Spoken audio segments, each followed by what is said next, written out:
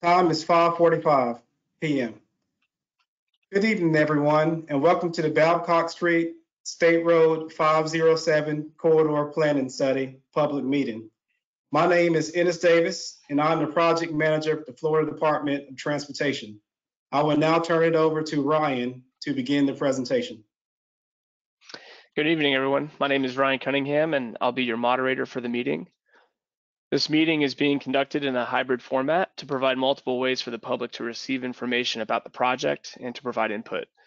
This meeting is being conducted in person, virtually through GoToWebinar, and over the phone.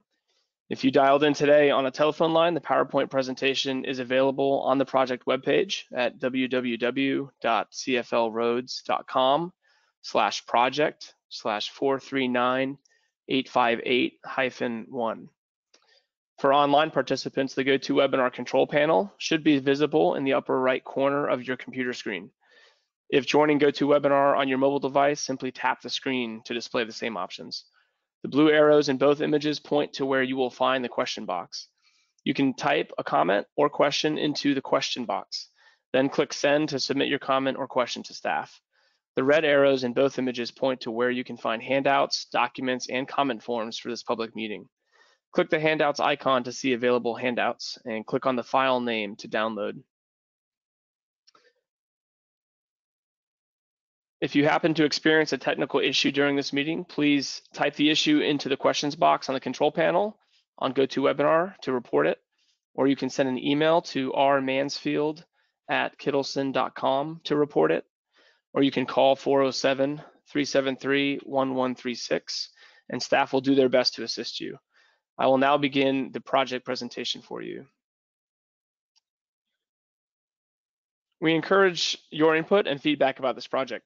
All public comments and questions are part of the public meeting record, and every method for providing public comments and questions carries equal weight.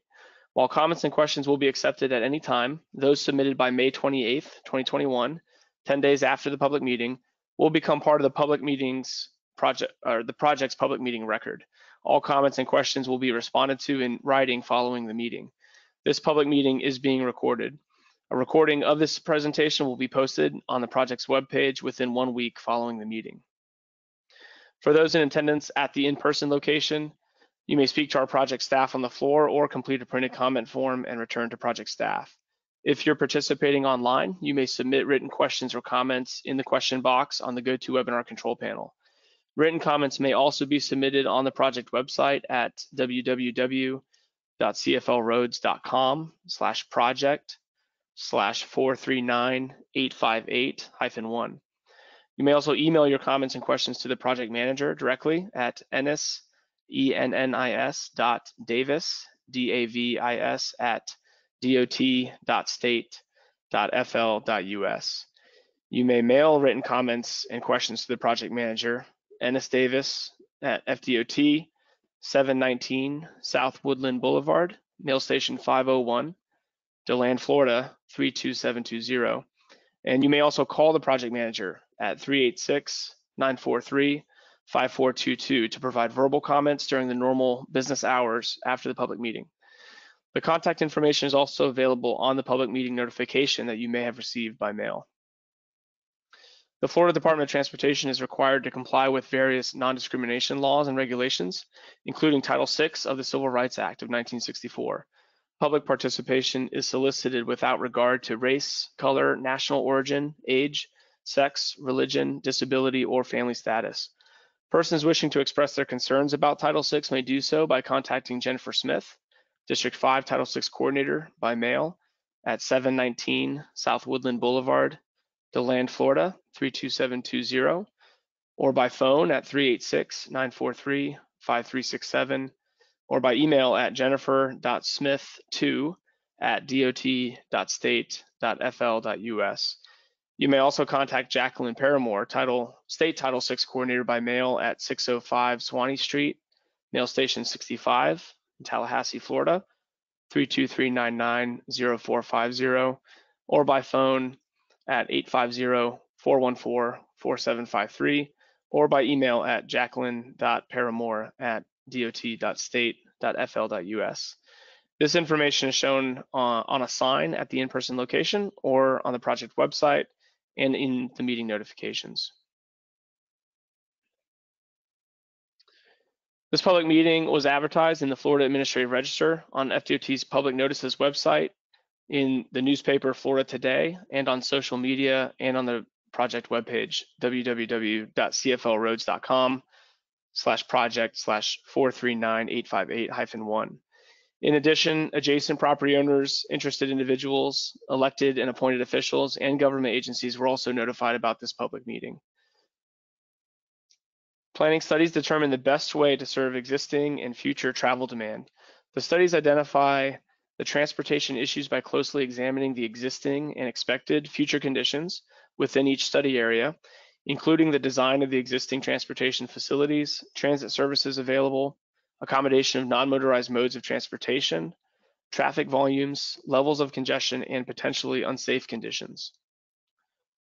The project development process consists of 5 steps, including long-range planning to identify the project need, a project development and environment study, or PD&E study, or concept development, project design, right-of-way acquisition if needed, and construction.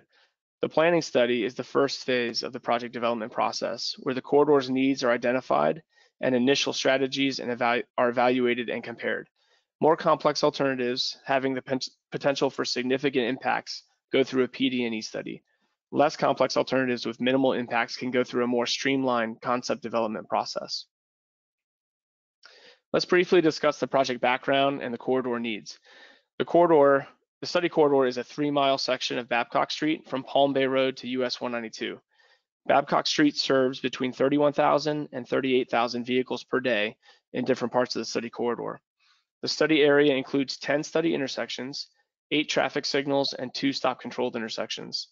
A portion of the corridor fronts the campus of the Florida Institute of Technology, also known as Florida Tech. The FDOT is studying this corridor to evaluate ways to improve safety and reduce congestion.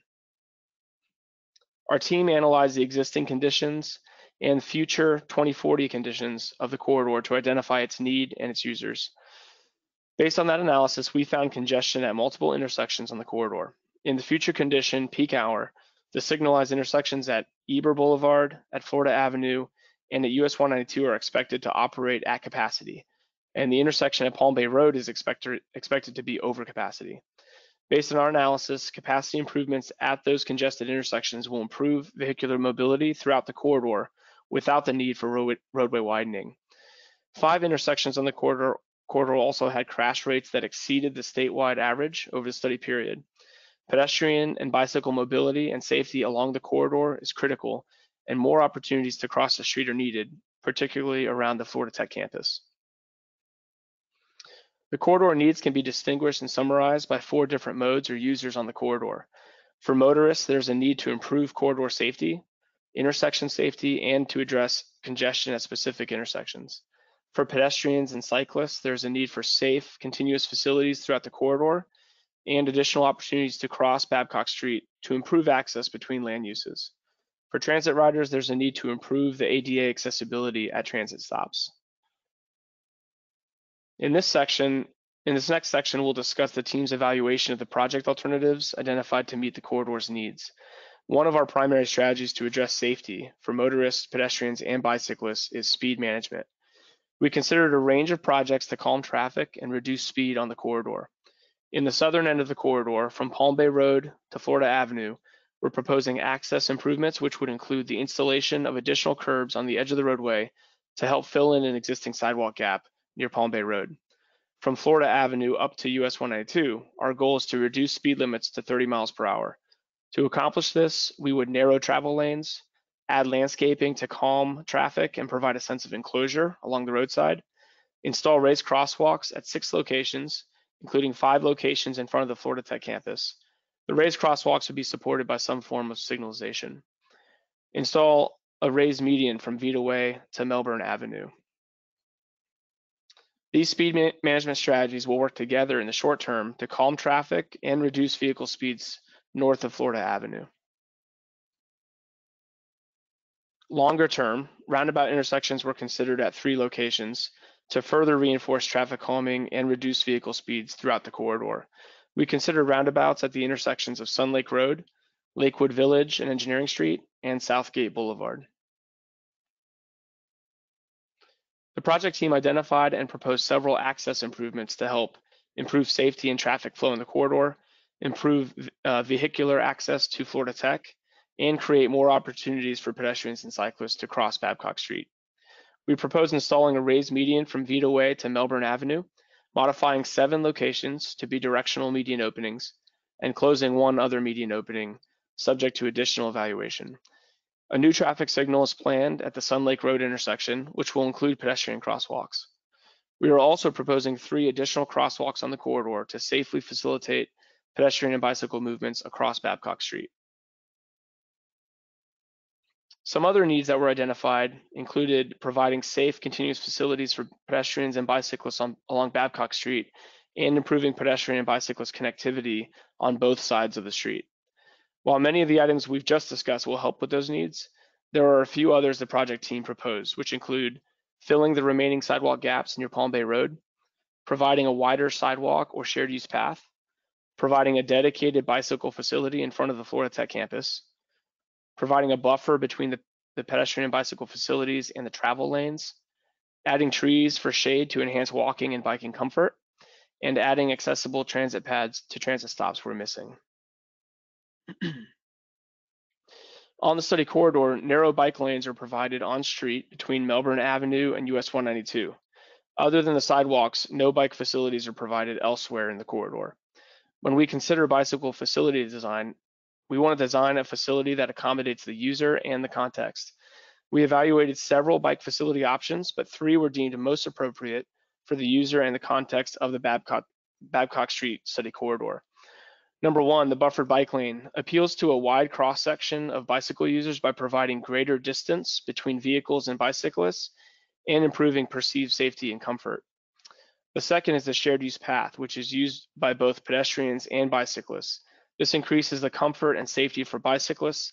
However, sharing a narrow width with a passing bicycle can hinder pedestrian comfort. And the third is a 2-way separated bike lanes. This provides a protected, separated space for bicyclists, improves perceived comfort for both bicyclists and pedestrians. However, due to the additional space requirements, this option also requires more right-of-way and is more expensive.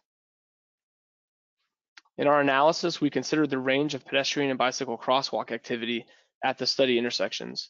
We noted the highest levels of activity are in front of the Florida Tech campus, generally from Florida Avenue to Southgate Boulevard. In the short term, we propose incorporating a 10-foot shared use path on the southbound side of Babcock Street from Palm Bay Road to Melbourne Avenue and filling the sidewalk gap on the northbound side of Babcock Street down at the southern end of the corridor. In the long term, we propose widening the shared use path to 12 feet from Palm Bay Road to Sun Lake Road, incorporating an 8-foot wide 2-way separated bike lane facility from Sun Lake Road to Crane Creek Bridge, and adding a buffer to the existing on-street bike lanes between Melbourne Avenue and US 192. We'll now discuss the proposed short-term and long-term improvements for each section of the corridor. We'll start on the south end of the corridor and move to the north end. For those attending virtually or in person, renderings will be displayed on the screen, and physical copies are also displayed at the in-person location. If you're attending via phone, these renderings are available for download with the other project materials on the project website at www.cflroads.com/project/439858-1. Our first typical section is between Palm Bay Road and Sun Lake Road. Currently, this section of the corridor has a 6-foot sidewalk on the southbound side and intermittent sidewalk gaps on the northbound side. 2 travel lanes in each direction are separated by a median. The short-term typical section includes a 10-foot shared use path on the southbound side and the sidewalk gap filled in on the northbound side. The long-term typical section includes the shared use path widened to 12 feet on the southbound side. Our next typical section is between Sun Lake Road and Florida Avenue. Currently, this section of the corridor has an 8-foot sidewalk on the southbound side and a 5-foot sidewalk on the northbound side. 2 travel lanes in each direction are separated by a median. The short-term typical section is the same as the existing condition. The long-term typical section includes 8-foot two-way separated bike lanes and a 6-foot sidewalk on the southbound side. Our next typical section is between Florida Avenue and Crane Creek Bridge. Currently, this section of the corridor has an 8-foot sidewalk on the southbound side and a 5-foot sidewalk on the northbound side. 2 travel lanes in each direction are separated by a median. The short-term typical section includes the 10-foot shared use path on the southbound side, incorporated street trees, and narrowed travel lanes. The long-term typical section includes 8-foot two-way separated bike lanes and a 6-foot sidewalk on the southbound side. Our next typical section is at Crane Creek Bridge. Currently, the bridge section has a 6-foot sidewalk and a barricade on the southbound side and a 5-foot sidewalk on the northbound side. 2 travel lanes in each direction are separated by a median. The short-term and long-term typical sections include a 12-foot shared use path on the southbound side, narrow travel lanes, and a widened 9-foot sidewalk on the northbound side.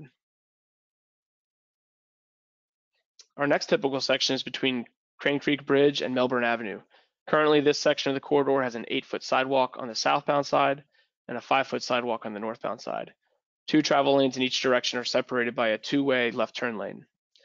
The short-term and long-term typical sections include a 10-foot shared use path on the southbound side and a raised median. Our last typical section is between Melbourne Avenue and US 192. Currently, this section of the corridor has a 6-foot sidewalk on the southbound side and a 5-foot sidewalk on the northbound side. 2 travel lanes in each direction are separated by a median, and a 4-foot bike lane is provided in the section of the corridor. The short-term typical section is the same as the existing condition. The long-term typical section includes narrow travel lanes and the incorporation of 7-foot buffered bike lanes. The project team also considered a range of intersection alternatives to address the corridor's needs related to intersection safety and intersection congestion. Signal timing improvements were considered at multiple locations, including an overlap phase at US 192 that would allow the northbound right turn movement to go at the same time as the westbound left turn movement. Turn lane improvements are proposed at 3 locations: dual eastbound left turn lanes at Eber Boulevard and at Florida Avenue intersections, and dual westbound left turn lanes at the University Boulevard intersection. A new traffic signal is proposed at Sun Lake Road.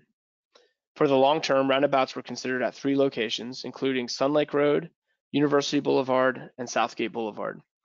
And a partial median U-turn intersection was evaluated at Palm Bay Road. This corridor planning study identified the corridor needs for motorists, cyclists, pedestrians, and transit users.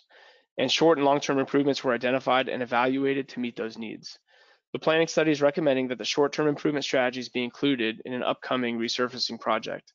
The resurfacing project is not yet programmed, but proposed improvements may include narrow travel lanes, access management improvements, raised crosswalks with signalization, shared use path where viable, widened sidewalk on Crane Creek Bridge, filling sidewalk gaps, and installing accessible pads at transit stops. The planning study is recommending the long-term improvement strategies be advanced through the project development process. The proposed projects include turn lane improvements at Eber Boulevard, at Florida Avenue and University Boulevard, roundabout intersections at Sun Lake Road, Engineering Street, and Southgate Boulevard, a partial median U-turn intersection at Palm Bay Road and Babcock Street, landscaping, 2-way separated bike lanes in front of the Florida Tech campus, and buffered bike lanes between Melbourne Avenue and US 192. We want to receive your feedback as part of this public information meeting. Our next step will be to meet again with our project team, review feedback that we received from this meeting, and select the preferred planning concept to move forward with in the short term. We plan to complete our project presentations and finalize the corridor planning study in the summer of 2021. We encourage your input and feedback about this project. All public comments and questions are part of the public meeting record, and every method for providing public comments and questions carries equal weight.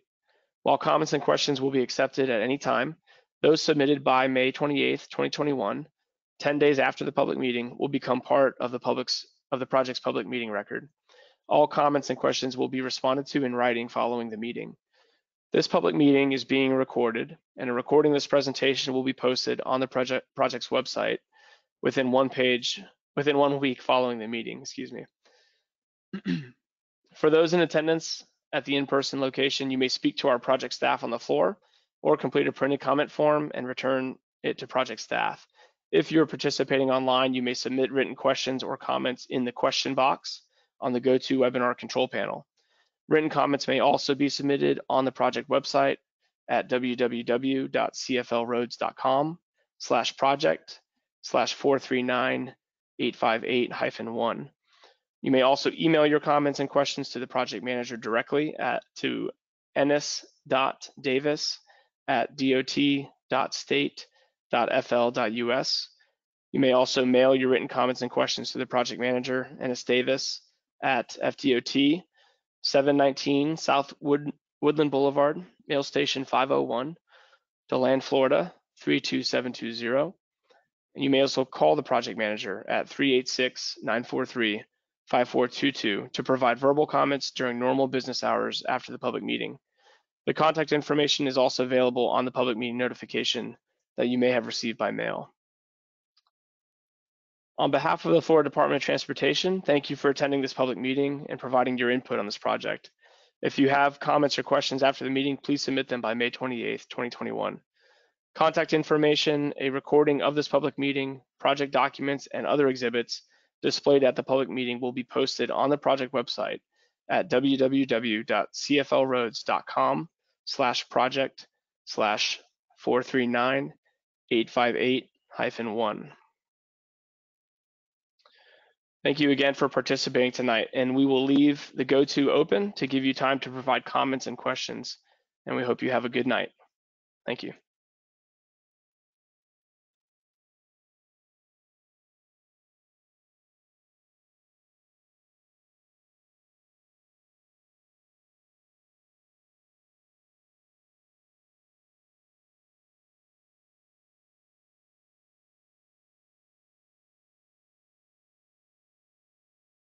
I'd like to also call your attention to the handouts. If you haven't seen those in your GoToWebinar panel, you can click on the handouts tab and you'll see 5 PDFs that are available for you to download or to view.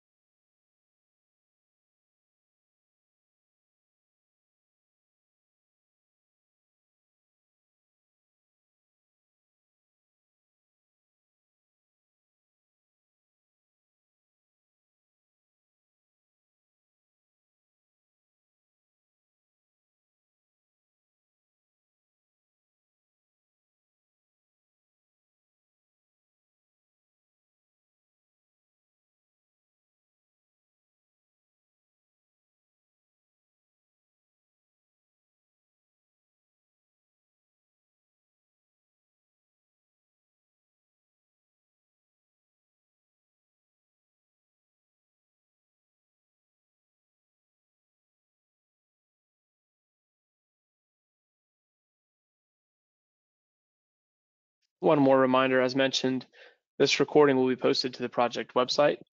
A copy of the presentation and the typical section exhibits are also available to download from the handouts section of the webinar.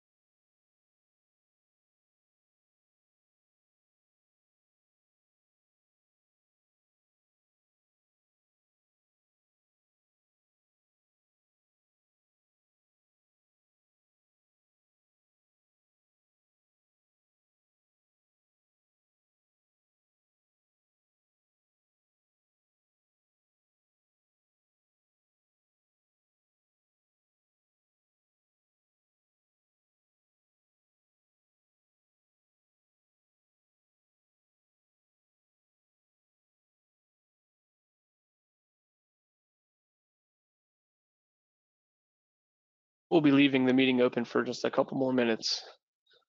Thank you and have a good night.